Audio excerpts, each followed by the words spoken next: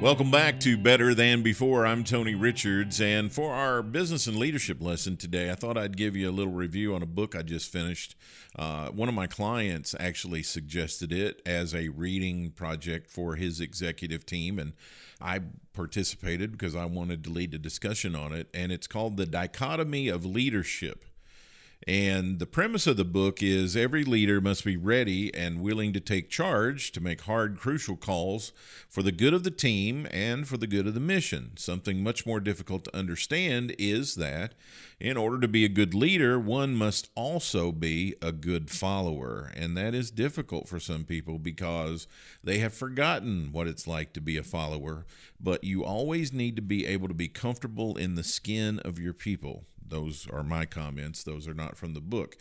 The dichotomy between being a leader and a follower is the premise of the book, and that is the dichotomy of leadership.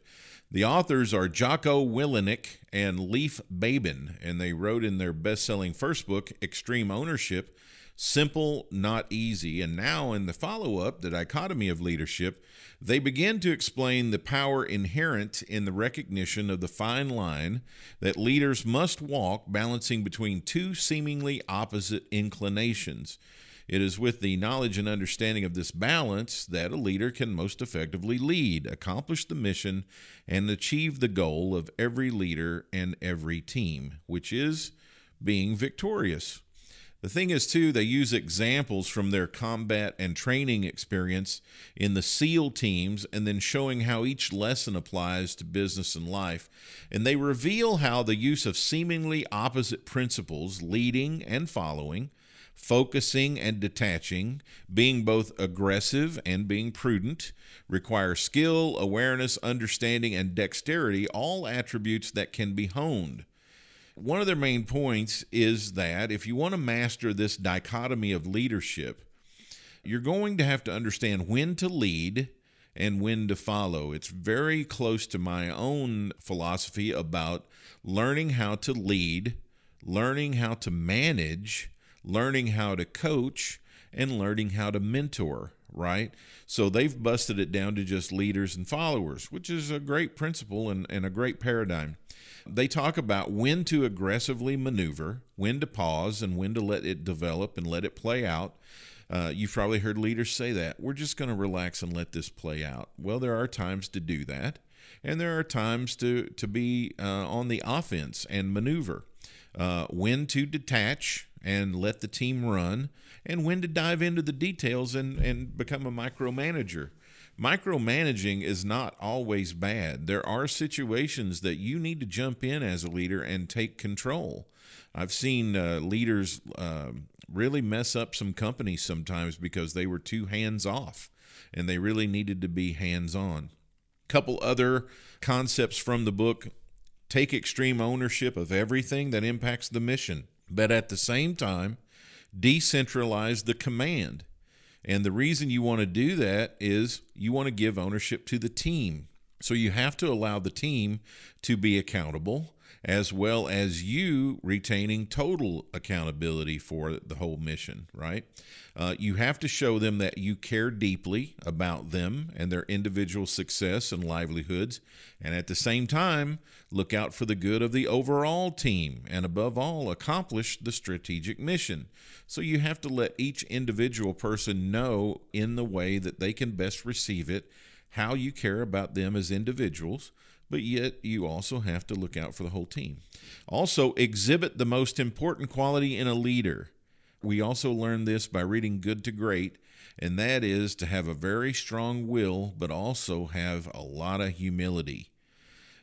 Being able to be humble and being able to speak up and being able to push back against some decisions that could hurt the team and could hurt the overall mission.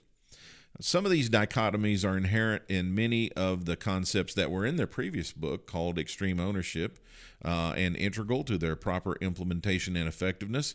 Dichotomy of Leadership is an essential book for anyone who is looking to lead and to win. And I want to just go through some of the chapter titles with you and let you know a little bit about that. The whole first chapter is about the ultimate dichotomy. when to lead, when to follow. Chapter 2 is called Own It All, but Empower Others. Chapter 3 is called Resolute, but Not Overbearing. Chapter 4 talks about when to mentor and when to fire, or when to get that person off your team. You know, you can continue to try to mentor an unwilling soul over and over and over, and you can continue to be stuck and spin your wheels, and there is a time to let go. These guys do a great job talking about this in Chapter 4. Second part of the book's called Balancing the Mission. Chapter 5 is Train Hard but Train Smart. Chapter 6 is called Aggressive but Not Reckless. Chapter 7 is called Disciplined but Not Rigid. Very good chapter. I enjoyed that one. Chapter 8 is called Hold Your People Accountable, but Don't Hold Their Hands. And then part 3 is about balancing yourself. Chapter 9 is A Leader and a Follower. Chapter 10 is Plan, but Don't Overplan, because you have to make changes and adjustments. Chapter 11 is Humble, Not Passive. And Chapter 12 is Focused, but Detached. And I covered a lot of that in my comments about the book. You should get it. It's called The Dichotomy of Leadership, Balancing the Challenges That We Have in Leadership and Business, by Jocko, Willink, and Leif, Babin. It's a really good book. That's our show for this week. Thanks for joining us. I'm your host, Tony Richards, with Better Than Before. Till I talk to you next time, remember, everything gets better when you get better. Thank you for listening to Better Than Before with Tony Richards, a business leaders podcast powered by Clear Vision Development Group.